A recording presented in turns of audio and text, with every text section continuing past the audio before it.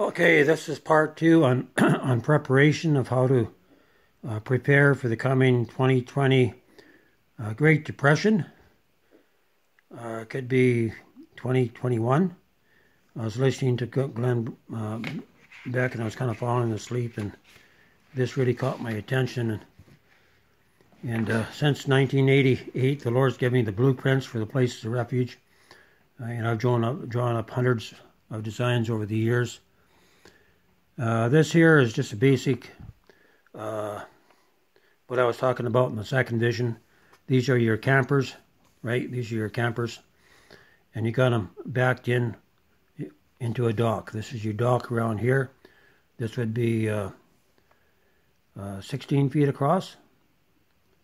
16 foot across. This is a hexagonal deck. And this here is actually your yurt. This part here is round.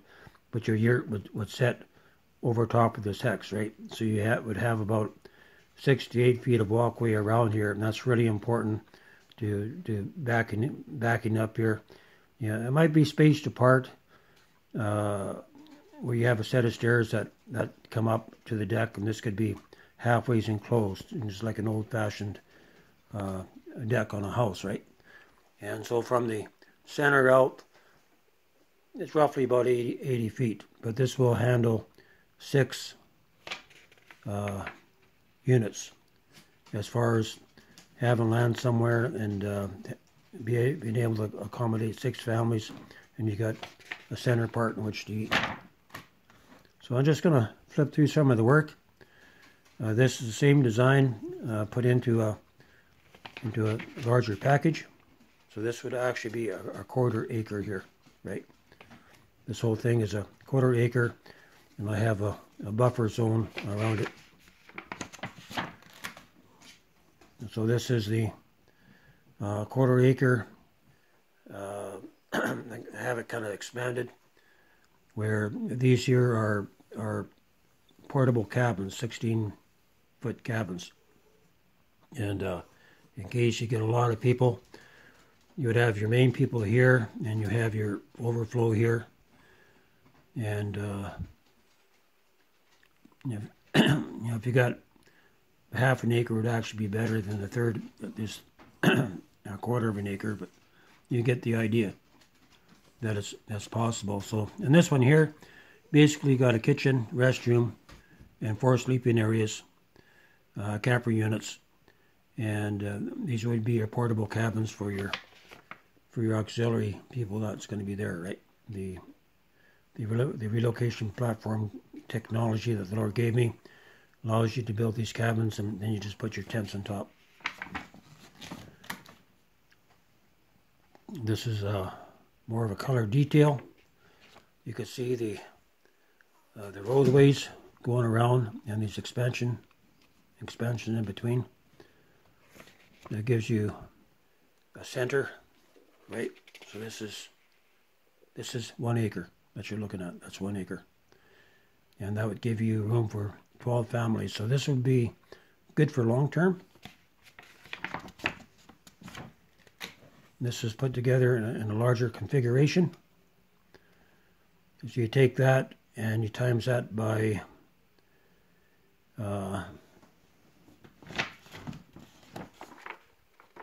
okay, that's 1 acre, 6 acres, 6 acres, another 6 acres on the outside, so this would be a total of 18 acres approximately. This is another configuration. This is for a higher density. You could have little work areas here for replicating your work. We're going to have to be able to replicate the camps, right? It's going to have to be a starting point, but we're going to have to be able to replicate the buildings. This could be a main gathering point.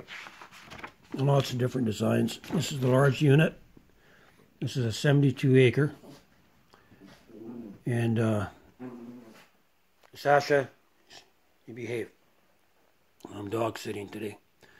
So this is a 72 acre. So you take 1, 2, 3, each one of these to be, 1 acre. You get confused sometimes. Yeah, each of these is 1 acre, so that this would be the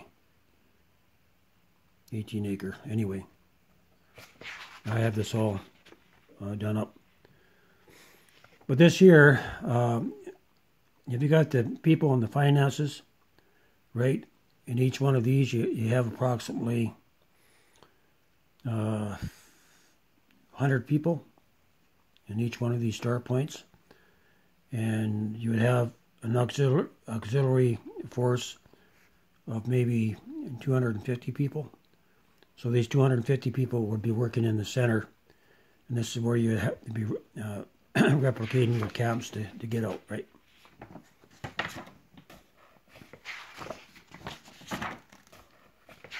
So I'm just flipping through. This is a way to make fuel. The Lord's given me ways to make fuel, to make heat, to make plasma, take plasma to gasify garbage, and to make biofuel.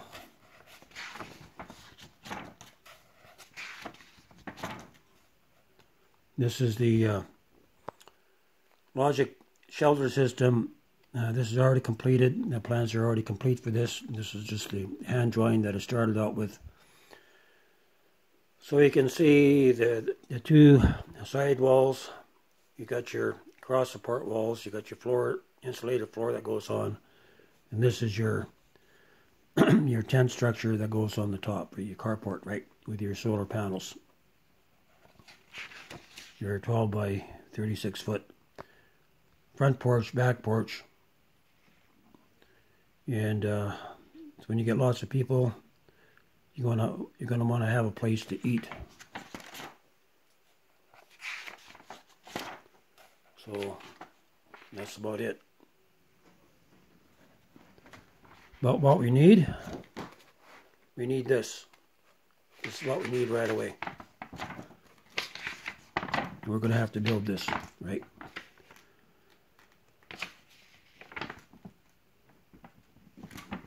So you need to start with this camp. Those, hey, you behave. You know, you guys are going to have to downsize your homes and, you know, get a motor home. You don't need something fancy. You get an older mid-90s, mid-80s.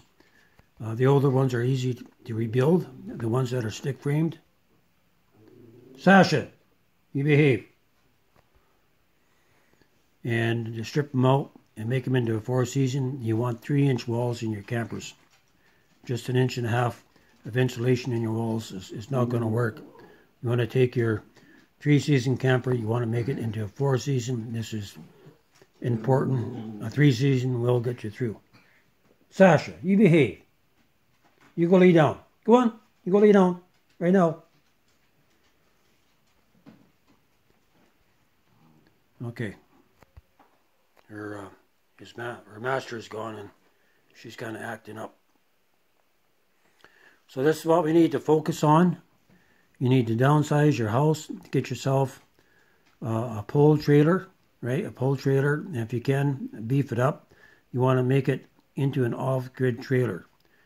You know, without being plugged in, your trailer is not going to last very long. So you're going to need solar panels. You're going to need extra house batteries. You're going to need auxiliary power. And like gasoline is not going to last forever. And especially when the shortages come, you're going to have to know how to take waste or to take take gasoline and make your own super fuel where you can get upwards of 1,000% increase in your fuel. And the Lord's given me all this over the years. So we're going to have to prepare to make these miniature camps. And this will be the start for the places of refuge, right? They'll be portable camps. So you basically got your camper, you're backed into your dock, right? You backed into your dock, and you got in a camp like this, I'll probably put up at least a 24-foot yurt on a probably a 32-foot platform. Then you just dock into the platform. Or you could actually have one shelter logic system here. You could do that, right? Because you can put them back to back. You can put them side by side. So on the larger 1 acre models, you can actually have I would go probably a 32-foot or a 40-foot yurt here with a 36-foot or even a 48-foot deck. That's still portable. And where you have your double shelter logic systems, like 2 here and 2 here. So you could actually have enough for at least 12 families around. You can get lots of people. Well, we need to do this. I'm available. And but the Lord would have to make a way for me to come to the States. Where I'm at now, I do have a legal address. I just have to get some things in order. But it could be that God is calling me down to the States. But you're going to have to provide the funds to get down there, okay? I've been living on the streets and learning to live with on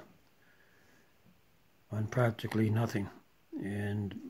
But the Lord's prepared me over the years to show you how to get by in the times that we're coming into. I've been here before, a couple of years back. I've been helping this lady here, the sister here. Been doing work on her house. So I'm blessed that, God has opened up the doors. Say hello, Sashi. Say hello. Hey, say hello. Yeah. That's a good little puppy. Okay. So I'm just going to sign off here. Hey, that's me. Okay. Good enough. This is Donald D. Taylor coming to you from here in North Bend, the place of my spiritual birth, British Columbia, Canada.